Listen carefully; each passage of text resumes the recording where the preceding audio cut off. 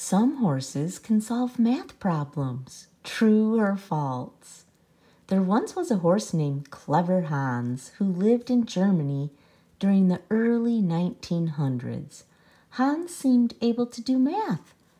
Asked to divide 90 by 15, he would paw the ground 6 times with his right front foot. Hans was rewarded with a sugar cube. Hans belonged to an elderly schoolmaster who truly believed he had taught Hans many things. Still, it was hard for others to believe that a horse could do math or tell time. Finally, some scientists found out what was happening. Horses are good learners and have excellent memories. They are also quick to sense what people are feeling.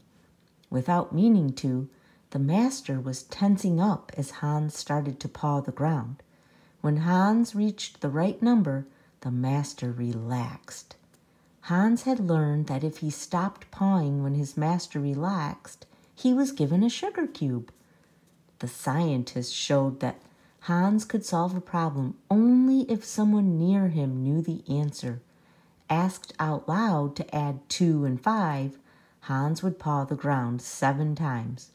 But if one person whispered to Hans, add 2, and another person whispered, add 5, then no person knew the answer, and Hans didn't know when to stop pawing.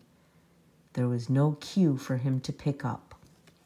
Other horses have seemed able to do math, answer questions, and even read minds. But it has always turned out that the horses were picking up cues from humans.